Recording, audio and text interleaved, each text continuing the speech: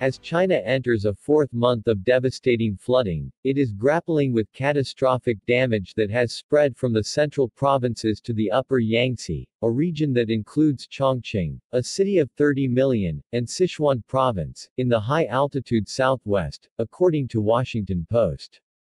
So far, 63 million people have been affected, and 15 million acres of farmland destroyed, an area the size of West Virginia. In official statements, the government has placed the floods on the same level as the coronavirus pandemic when describing shocks to China this year. While Chinese Communist Party leader Xi Jinping calling for war against waste and pushing a law to clean the plates as crop shortage fears grow.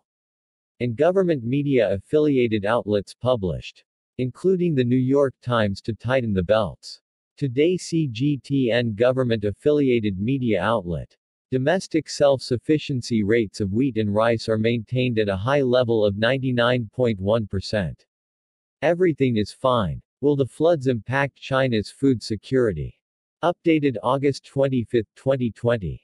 Due to COVID-19 and floods in several southern provinces, concerns over food shortage have arisen among the public. But experts and officials of the Agriculture Ministry have confirmed that the impact of floods in food supply are limited.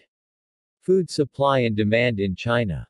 China's crop production can meet people's consumption demand completely.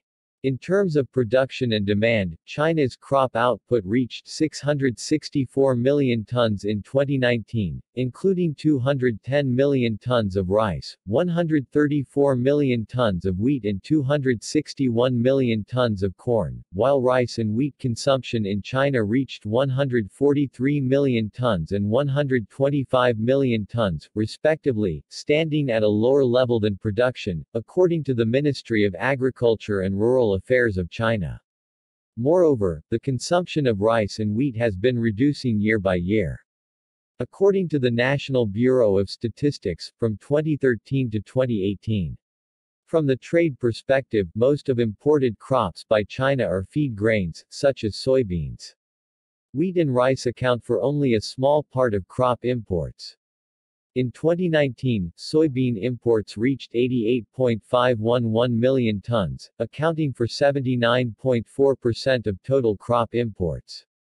In addition, China has been reducing the imports of wheat and rice for several years now. In 2019, China imported 2.55 million tons of rice, a drop from 4 million tons in 2017. Besides, in 2019, China exported 2.75 million tons of rice. Domestic self-sufficiency rates of wheat and rice are maintained at a high level of 99.1%. As to the inventory, the total government inventory of rice, wheat, and corn is about 300 million tons, which can fully meet domestic consumption, according to official estimates, and there are also crops kept by farmers and businesses as crop inventory in China includes two parts, government inventory and social inventory.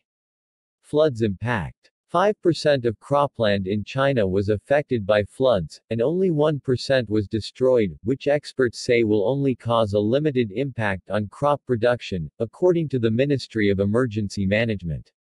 Official data shows that floods have damaged 6,032,600 hectares of crops so far, of which 1,140,800 hectares have been destroyed. However, the total area of croplands in 2019 is 116.06 million hectares, which means the affected area only accounts for a very small part of the total. Additionally, China's total summer crop output in 2020 is 142.81 million tons, an increase of 0.9% over 2019. The total output of early rice was 27.29 million tons, up 3.9% from 2019.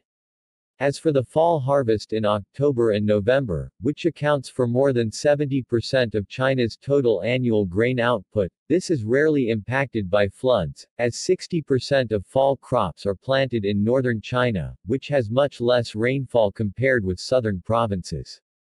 Independent research conducted by Sichuan Hongyuan, a top securities company in China, weak demand is China's crop production and inventory are robust, and the current trade channels are unimpeded.